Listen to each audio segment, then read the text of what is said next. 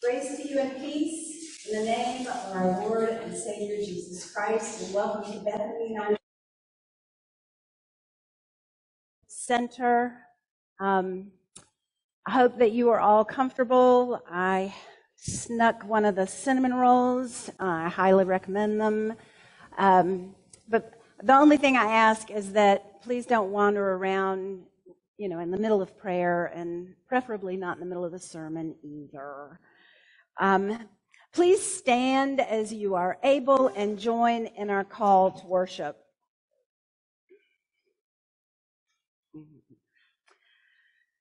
Despite hardship, our ancestors dared to dream God-sized dreams. Praise God for hope-filled dreams. Do it again, Lord. Dream big dreams through us today. Praise God for new dreams for our generation. Invisible God, be visible through our faith today. Praise God who empowers us with faith to see what others miss.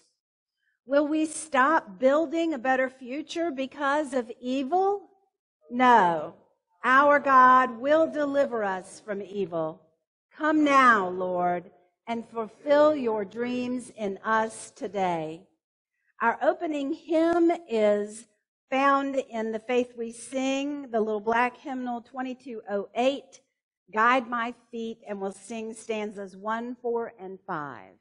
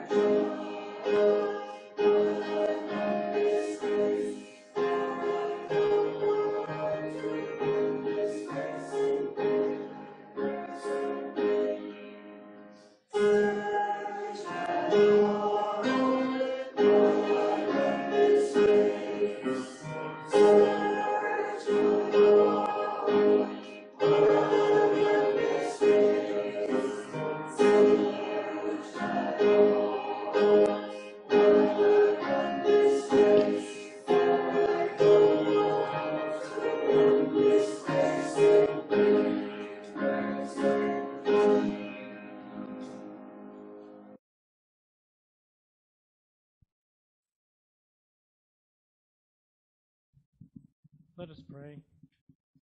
Creator God, open us today to your life-giving grace and transformative love.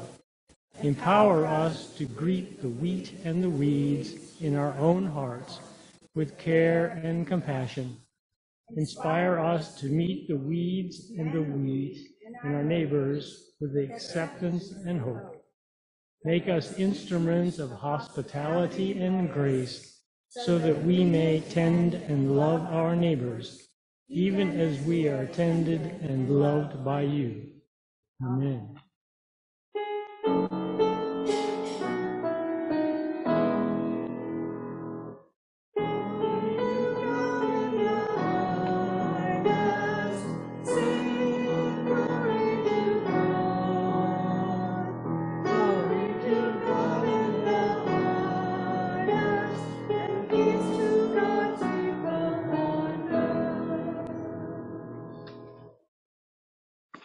You may be seated.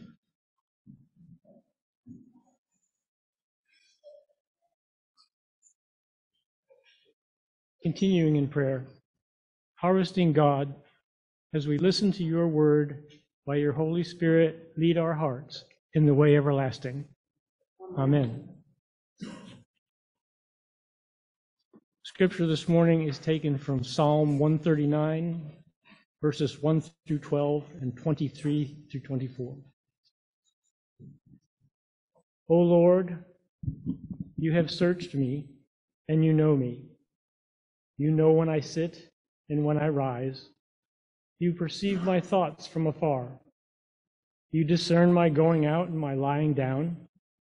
You are familiar with all my ways. Before a word is on my tongue, you know it completely, O Lord. You hem me in, behind and before. You have laid your hand upon me. Such knowledge is too wonderful for me, too lofty for me to attain. Where can I go from your spirit? Where can I flee from your presence? If I go up to the heavens, you are there. If I make my bed in the depths, you are there. If I rise on the wings of the dawn, if I settle on the far side of the sea, even there your hand will guide me. Your right hand will hold me fast. If I say, surely the darkness will hide me, and the light become night around me, even the darkness will not be dark to you. The night will shine like the day, for darkness is as light to you.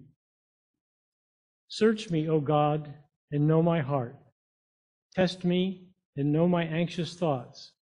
See if there is any offense in me, and lead me in the way everlasting. The word of God for us, the people of God.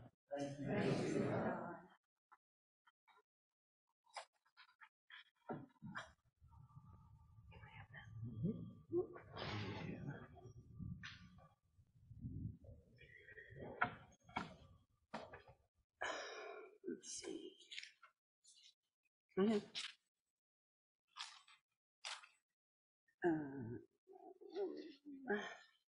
gonna need some chairs.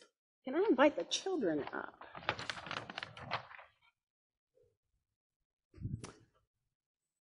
Josh? Nova? You wanna come forward?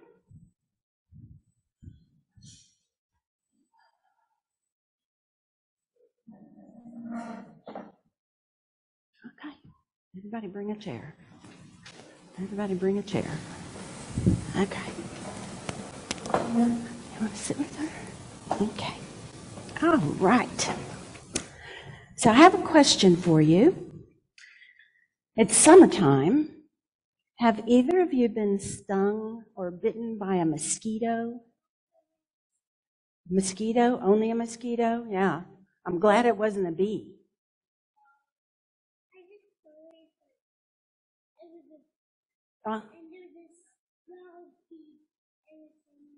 Yeah. But it didn't get you. No. Okay. That's okay. Did you get a mosquito bite? Have you had any mosquito bites? Did they itch? It was annoying, wasn't it? It's frustrating and aggravating, isn't it?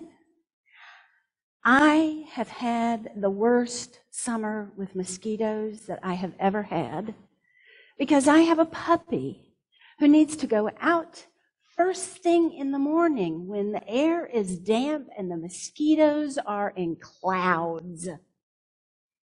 When it was 89 degrees or 85 degrees in the morning, I was going out in a sweatshirt and winter socks and boots and long pants because I got bit all the way up to my knees when I wore, anything less than that, or when I had on pants that were blousy.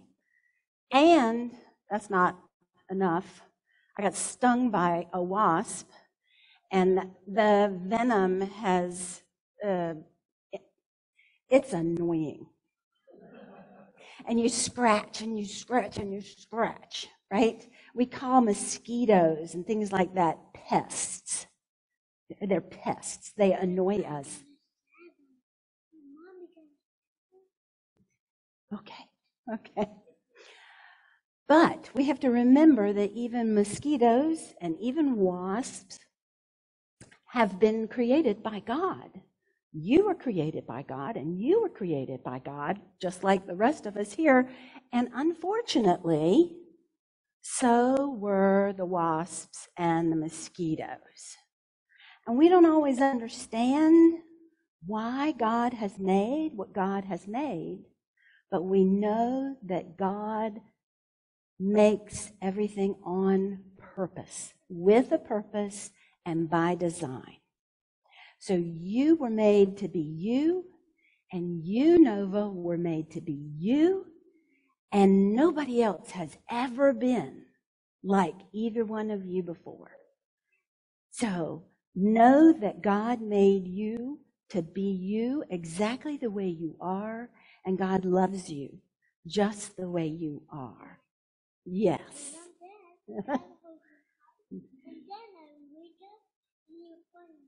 That's right. Let's pray. Lord, we thank you for the love that led you to give us Nova and I want to say Joshua, James, and Joshua. So, Lord, you know them, you know their heart, and we pray that your love will live in their heart and shine in their hearts always as they live in the world that you made for them. In Christ's name we pray. Amen. You can go back to your seats now.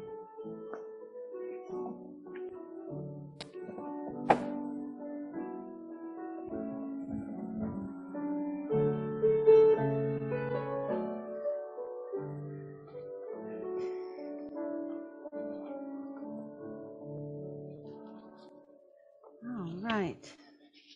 So, our scripture today is found in Matthew 13, verses 24 through 30 and 36 through 43. Hear the word of the Lord. Jesus told them another parable. The kingdom of heaven is like a man who sowed good seed in his field. But while everyone was sleeping, his enemy came and sowed weeds among the wheat and went away. When the wheat sprouted and formed heads, then the weeds also appeared. The owner's servants came to him and said, "Sir, didn't you sow good seed in your field? Where then did the weeds come from?" "An enemy did this," he replied. The servants asked him, "Do you want us to go and pull them up?" "No," he answered, "because while you are pulling the weeds, you may root up the wheat with them. Let both grow together until the harvest. At that time, I will tell the harvesters, first collect the weeds and tie them in bundles to be burned, then gather the wheat and bring it into my barn." Then Jesus left the crowd and went into the house. His disciples came to him and said, "Explain to us the parable of the weeds in the field." He answered, "The one who sowed the good seed is the Son of Man. The field is the world, and the good seed stands for the sons of the kingdom. The weeds are the sons of the evil one, and the enemy who sows them is the devil. The harvest is the end of the age, and the harvesters are angels. As the weeds are pulled up and burned in the fire, so it will be at the end of the age. The Son of Man will send out his angels, and they will weed out of his kingdom everything that causes sin and all who do evil. They will then throw them into the fiery furnace, where there will be weeping and gnashing of teeth. Then the righteous will shine like the sun in the kingdom of their Father. He who has ears, let him hear. The word of God for us, the people of God. Thanks be to God.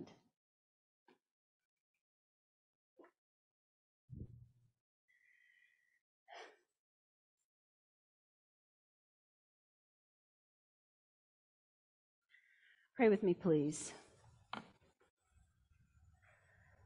Come, Holy Spirit. Come, Holy Spirit. Breathe upon us. Rest upon us, that we may hear with joy the word you have for us this day. Amen. So first, I want to provide a little insight into the lectionary group that I meet with on Tuesdays. The sermon title is Weeds Happen. Now, I'm not going to name any names, but let me just tell you that one of my colleagues suggested that I needed to change the title of the sermon and put out on the marquee, Weed Happens. Suggested that maybe we might get a few people who were curious about what was going on in here. But no, weeds happen. And they are frustrating and aggravating. Weeds could drive a good person to cursing because they just keep showing up with, pardon my French, damnable regularity, even in the most carefully tilled and tended gardens. I mean, isn't that one of the questions that we would put to God? Why is it that weeds happen? Why is it that we have to labor to prepare the soil and fertilize the soil and plant the seeds or seedlings and water them carefully, just enough, not too much? And even then, sometimes the seeds will not take root and grow. But we don't do that for weeds. They just happen. They just grow. Thank you, Bobby.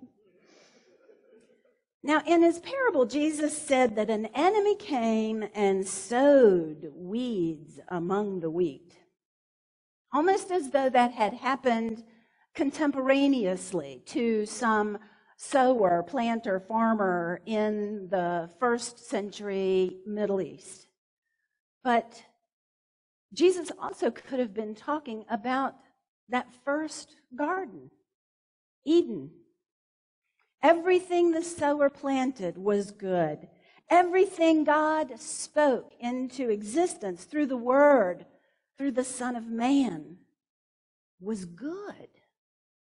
In fact, on the sixth day, God called it Ma'od Tov, very good. But then sin entered the world, and the man had to labor to grow and harvest food from the earth. And the woman had to labor to bear children. Now, I could spend a lot of time trying to explain the inexplicable. How did sin come into the world? How do weeds just happen? Why does evil often go unpunished? But you and I both know that that is way beyond my pay grade. So all I can say is that as scientists have studied all living things and the ground and everything that they have studied, what they have discovered is that in the relationships among humanity and snails and moths and apes and butterflies and birds and puppies and everything on this amazing, living, changing, growing planet, there is purpose and there is balance. And when there's an imbalance, nature works to fix it. Now, I told you about my unfortunate summer with the mosquitoes, and I would gladly eradicate them from the earth. However, they must serve a purpose in creation. Even if I don't know what it is, even if it seems to me that their only purpose is to make my life miserable, that's not what God intended. Mosquitoes have a purpose. And when we look around at creation, we have to ask questions like, was all of this really necessary? I mean, you look at some of the things that God has created. They seem, I don't know, superfluous, strange, deliberately phantasmagorical. And yes, I looked that up to be sure I was using it correctly. I'm thinking about blowfish, the platypus, incandescent deep sea plants. I mean, why? But they have a purpose. I don't know what it is. I'm not a scientist, but I know they have a purpose. So as I thought about God's grand scheme of creation, I still had to wonder, why do we need weeds? Well, they must serve some purpose, and they grow whether we plant them or not. They just grow. So let me share some of the points that stuck with me from the text. First, did you notice that when the slaves saw the weeds, they blamed the sower? Master, did you not sow good seed in your field? Like, it's got to be somebody's fault that the weeds showed up. So it must have been, the sower was the one that worked it. Or maybe they were just trying to put the blame off of themselves. We didn't do anything to that field, so the weeds are not our fault. Don't we say things like that to God all the time? Don't we wonder, if God is so good, if God is love, then why do bad things happen to good people? Why would a good, loving God even allow weeds to exist? They just frustrate the farmers and the gardeners all over the earth. Do we really need poisonous snakes? Don't we want to ask God, why do you allow things like sharks and snakes and roaches and viruses and cancer to exist? Actually, don't we ask God, why did you create such things?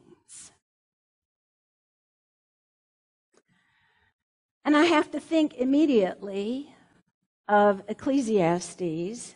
We say it, we sing it, but we might need to be reminded of it, that there is a season and a time to every purpose under heaven. Everything. But just as we have checks and balances in our government, we have checks and balances in creation. Everything has a purpose under heaven. Everything has a divinely created reason to exist. If we could accept that God put balance in nature, listen to me, so that everyone and everything would have enough to survive and thrive, then maybe we could let go of our scarcity mentality and stop hoarding things for a rainy day because we know that God will provide. We could coexist in peace. Okay, the second thing that jumped out at me was the next thing that the slaves did was ask, Well, so do you want us to go and pull the weeds? And what did the master say? No. No. Now, generally speaking, true confession, my hand is not the first one to pop into the air when people say, we need to do some weeding.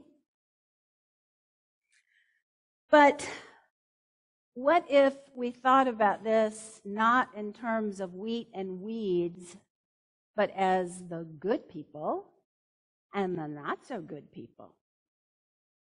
Then maybe our tendency to jump all over those not so good people and remove them from the premises is a little too eager.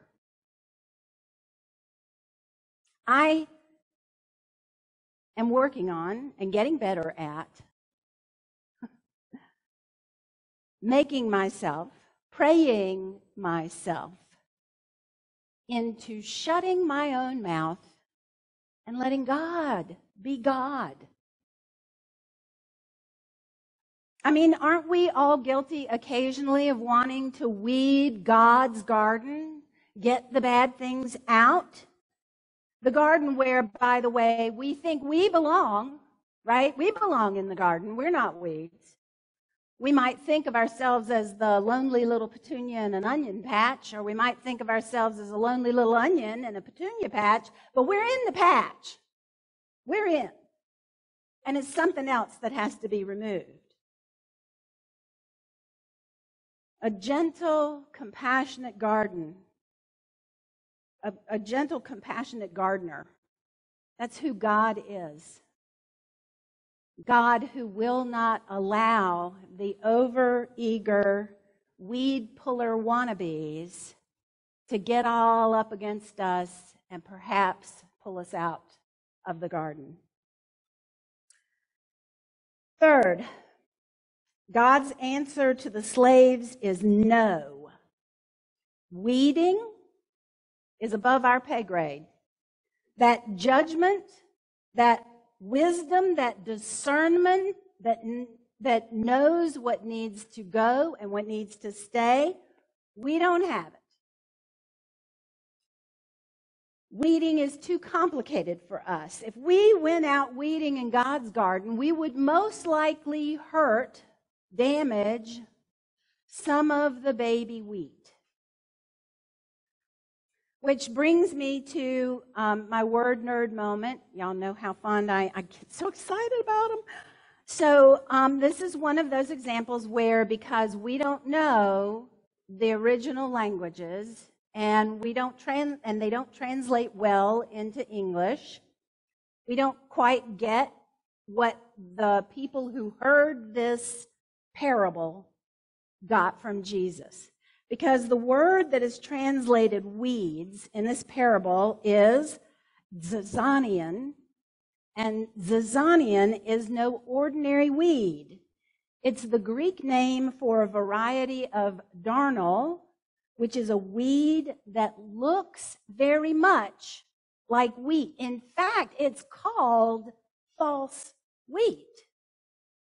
And it's hard to tell true wheat from zizanian, especially when they're just beginning to come up out of the ground. And weeds being weeds, zizanian is no exception. As it grows, it tangles its roots down in with the roots of the good wheat. So in fact, if you went in and started pulling that weed, you would uproot the wheat with it. Just as Jesus says.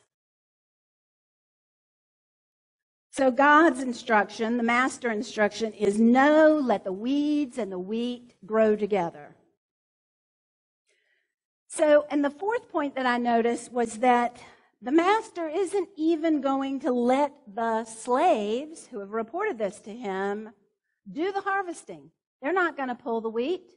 They're not going to pull the weeds.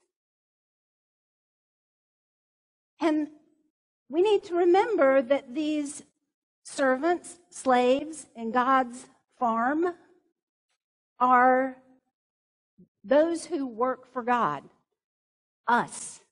We are those servants. And God says, you are not equipped to do this job. Jesus says that the Son of Man will send his angels, and they will collect out of his kingdom all causes of sin and all evildoers. Now, honestly, that last little bit made me very uncomfortable. I would have preferred it if Jesus had just stopped with all causes of sin, period, full stop. But he doesn't. He says, and all evildoers. I mean, I can get on board with a purifying fire, right? I can accept that there are things within me, things within us that do not serve us, and that God will strip those things out of us so that we are fit for heaven. I'm good with that. I mean, we'll be purified so that we will be shining like the sun in the kingdom of our Father. But I don't like Jesus saying that his angels will collect out of his kingdom all evildoers and they will be thrown into the fire. And that made me wonder if maybe there is hope, if there could be a difference between our so-called garden variety sins and actually doing evil. I'd like to think so. That's what I want to believe. But then I started thinking about our sins of omission, like when we fail to speak up against racist remarks in our midst, or when we fail to stand with our LGBTQ plus friends and family members as allies. Those sins of omission act like weeds, choking the life out of those we fail to protect, choking the life out of our relationships with them. But then there's also our sins of commission, like laughing uncomfortably when a friend tells a sexist joke rather than calling them out, or continuing to vote exclusively for our own self-interest rather than voting for laws and representatives who will try to create conditions where everyone will survive and thrive. So it seems that those sins of commission choke the life out of our own best instincts, better intentions. Maybe we are more inclined to do evil. I mean, think about it this way. Wheat has to be planted year after year. It has to be tended. It has to be nurtured to bear good fruit. But weeds just happen, like our sin. Our faith journey needs to be nurtured and fed, carefully tended with prayer and supported by a community. But sin just jumps on us, uninvited, unintended, unwanted, and it seems sometimes that it's going to choke the life out of our faith. With the earliest Christians, we can cry out, Abba, Father. We can be reminded that we are, in fact, children of God, beloved children of God. That's something we can't hear often enough. We can't remind ourselves often enough that every face that we look into, stranger or friend, bears the image of God, and they too have been created to be loved by God. Weeds happen. We all know that. Sin happens. We might not want to acknowledge that, but we know it to be true. But thanks be to God, the master gardener is tending to us, pruning away that which would destroy us, that which would lead us to sin, so that we too may shine with the love of Christ to glorify God the Father. In the name of the Father, and the Son, and the Holy Spirit, all God's people say, amen. Our hymn of response, y'all tell me, is 563. Thank you. Father, we thank you.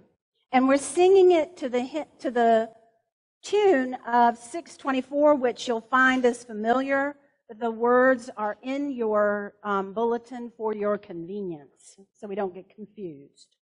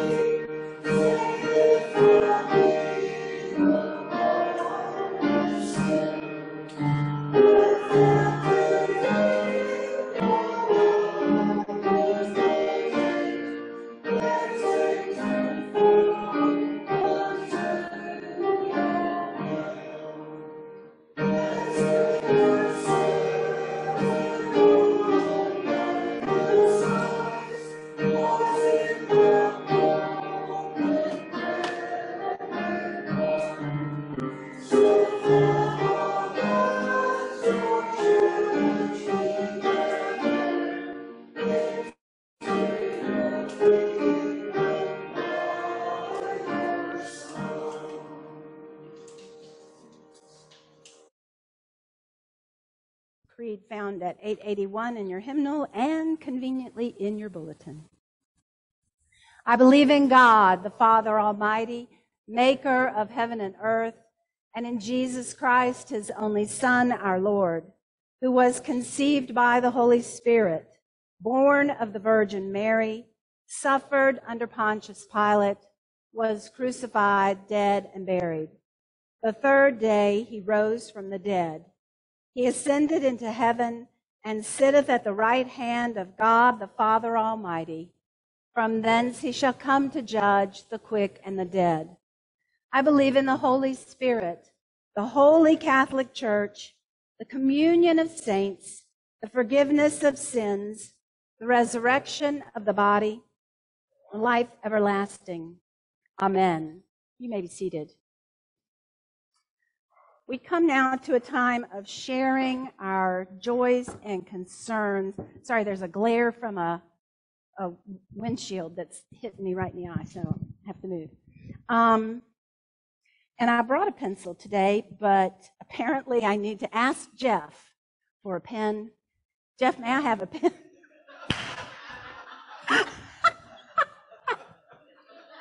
Ta-da!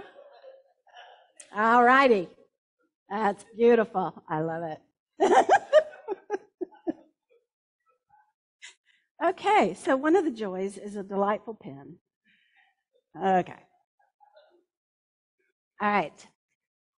What are the joys and concerns? You have the microphone ready? Okay. Dan?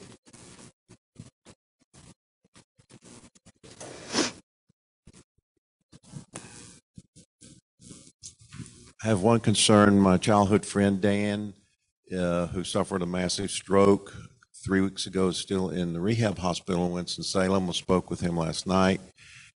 He's lost use of his right arm and right leg, and he's battling his way back. He has a long, long road to go to recovery, and he covets your prayers in that process. I want to thank the Lord that I'm here today. I had a little scare last night, spent some time in the ER, and I'm back. So another great joy as we will celebrate our son Jacob's promotion to full bird colonel August the 1st at Fort Meade. So we got that invitation this week. Awesome. Yes. And an amen from Bailey.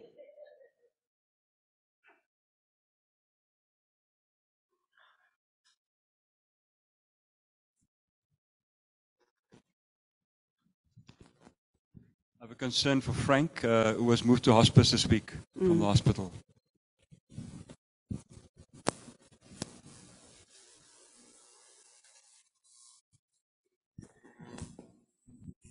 I'd like to thank the women that took charge yesterday at the mission study. I appreciate it. I attended a Lions district meeting and was awarded a Melvin Jones Fellow.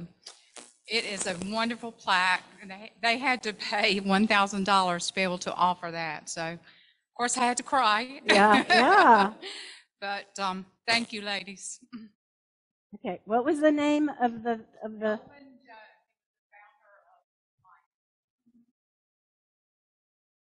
Wow, congratulations.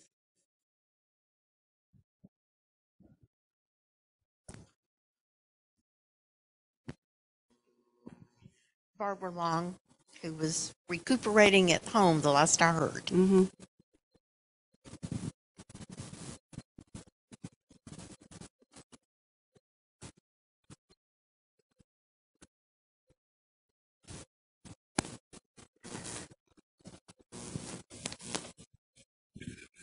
I'm not sure he really wants everybody to know, but prayers for Earl Kirby. He's at home with infected feet. And so Connie took him to the emergency room yesterday to get antibiotics for his feet.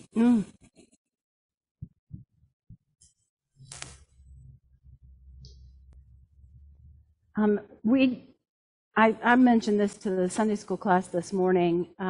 Yesterday when I got home from Mission U, there was a line of police cars and an emergency vehicle in front of one of my neighbors' homes. And it's a family I don't know well, and all we know is that someone, a young man, a man, died of a drug overdose there yesterday. And the police were there for a good long time, into the evening. So praying for that family, Jay and his family.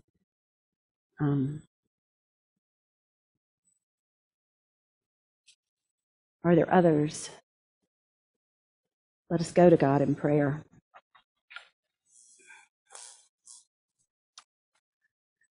Loving God, we give you thanks that you are, in fact, a loving God, that you are the master gardener, that you are the loving creator, Father, that you are the birther of all that is, and that you know us intimately and care for us more deeply and intimately than we can even imagine.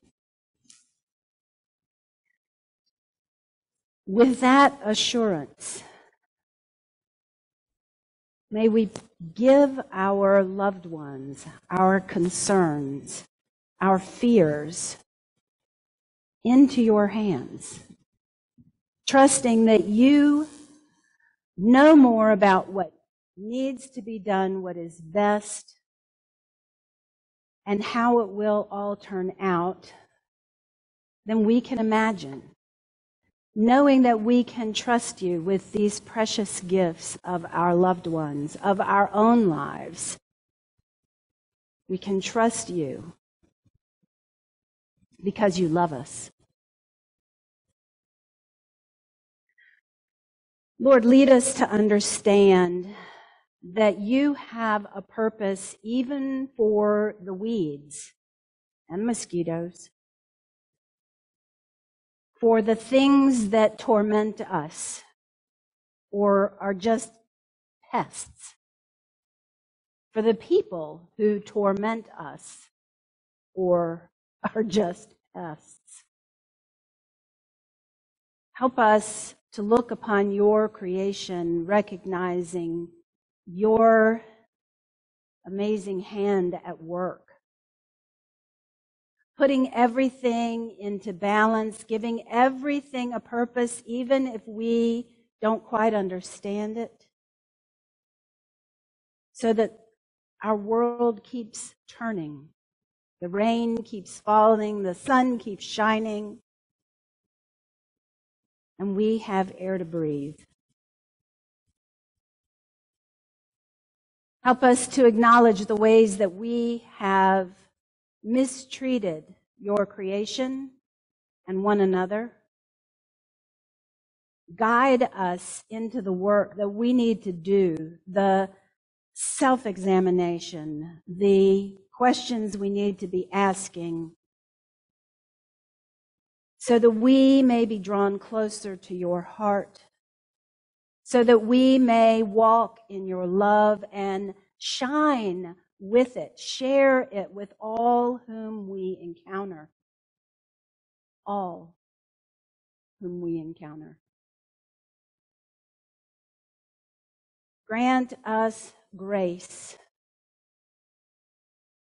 to look upon our own failings and see ourselves through your eyes of love, and then offer that same grace to others. And Lord, to the extent that we are able, empower us to spread this good news, this love, this acceptance, this understanding that everything has a purpose and a meaning in your world, so that all people are brought to understand that we must protect one another. We must protect your creation. That nothing we can have or do or say in the moment is more important than the big picture, which is the flourishing of your kingdom come upon the earth, so that all people everywhere may love as you love and do your will. We pray all these things in the powerful name of your Son, our Savior, Jesus Christ, who gave us a prayer to say, and we say it together now. Our Father, who art in heaven, hallowed be thy name. Thy kingdom come, thy will be done on earth as it is in heaven. Give us this day our daily bread, and forgive us our trespasses, as we forgive those who trespass against us. And lead us not into temptation, but deliver us from evil. For thine is the kingdom and the power and the glory forever. Amen. Let us continue with our confession. Trusting in God's mercy, let us acknowledge to ourselves and each other those ways that we fall short of what God intends for us, all of which God already knows. God of mercy, you plant each of us like seeds in the same field, in the same soil, and together we are blessed by the sun, the wind, and the rain. Together we grow toward what you would have us be. When we deprive others of that same opportunity, forgive us. When we are tempted to uproot those we believe do not belong there with us, forgive us. When we label others and even ourselves as good or bad, forgive us. When we fail to admit that we ourselves are a mix of wheat and weeds, forgive us. When we are afraid to examine our own lives, our own hearts, for fear of what we might find, forgive us. Loving God, you know us inside and out, through and through. Search us out and lay your hands upon us. You know what we will say even before we speak. So help us, Lord, to reach out to the uprooted and rejected, the lonely and the outcast. Help us help each other to develop and grow the good in ourselves and others for the good of the whole world. Amen. Brothers and sisters, do not be afraid, for the Lord our God is merciful and gracious, slow to anger and abounding in steadfast love. God's hand shall lead us and hold us fast. So be reconciled with God and at peace with one another. In Jesus Christ we are forgiven. In Jesus Christ we are forgiven. Thanks be to God. And now let us share the peace of Christ with one another. The peace of Christ be with you.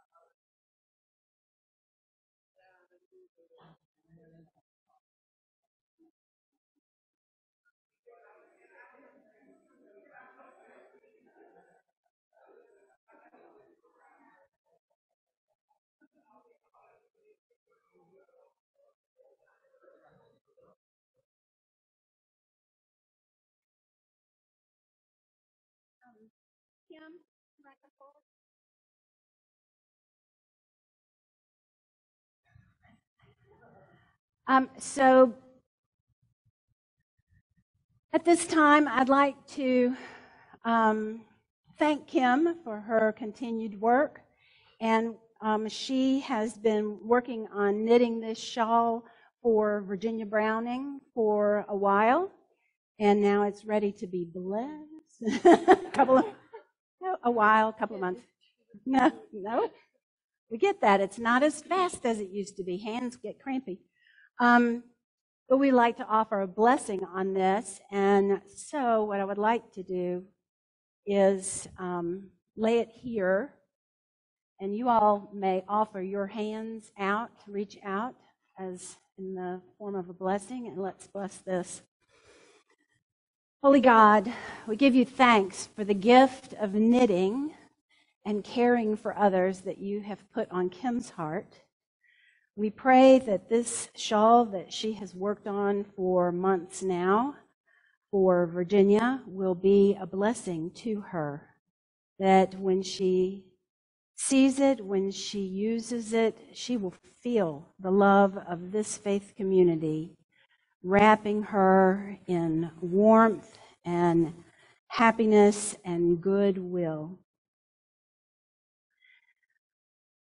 We pray all this in the power of your Son, our Savior, Jesus Christ's holy name. Amen. So if you want to come over and after worship and just lay a little hand on it, that'd be lovely. I invite you now, with all that you have heard and sung and said this day, to come forward with your gifts of generosity, your gifts and God's tithes.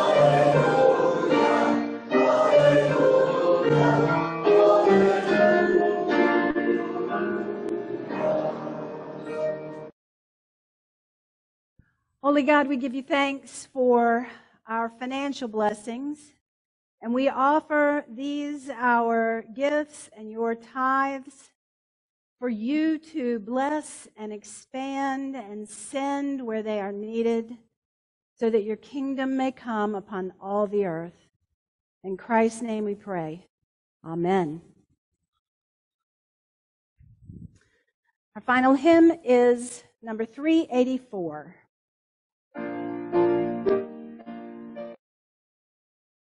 For